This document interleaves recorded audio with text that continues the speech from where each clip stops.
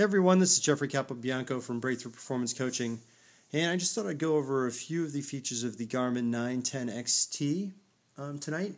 The two in particular that I wanted to talk about are setting up your data fields for the run, as well as setting up your virtual partner for the run. So I'm just going to go ahead and power on my watch by hitting the power button. We'll give that a couple of seconds to power up.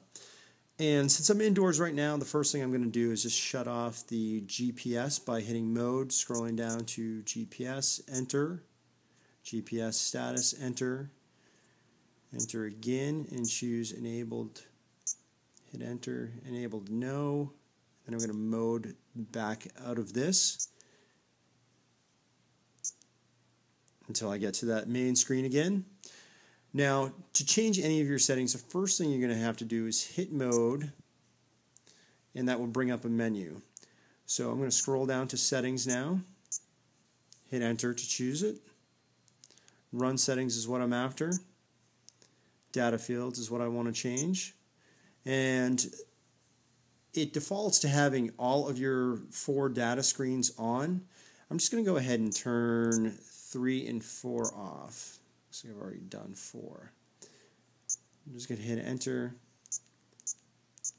and choose off, enter, and then back out. So I've already done 4.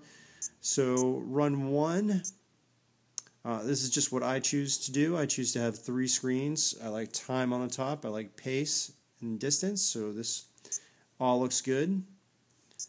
So I'm going to hit mode, scroll down to run 2. Hit enter.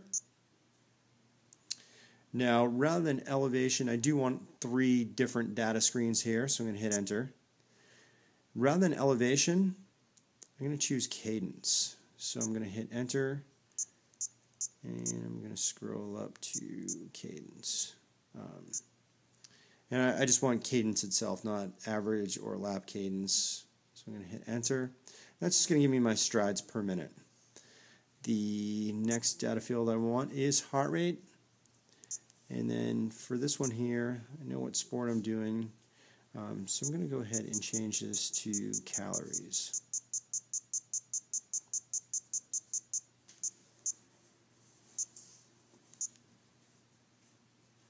Hit enter. Hit mode to back out.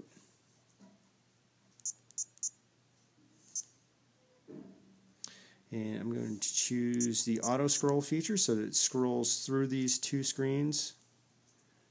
Hit enter. And I'm going to scroll medium. Choose enter. And then kind of mode my way back out. And once I'm back to that main screen, main run screens, I'm just going to head and scroll down. Now it's going to bring up the virtual partner. So I've scrolled down twice, so I've moved through both of my data screens. The next screen down is going to be the virtual partner pace. So I'm just going to press and hold the down key, and that's going to change the virtual partner's pace. So I'll just go ahead and set it for a generic 7:30 pace, and you can either just let it time out or hit enter, and now my virtual partner pace is set for 7:30.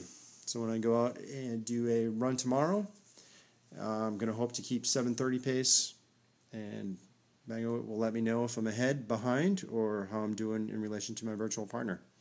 So that's it for now. Thanks for watching. Hope this helps.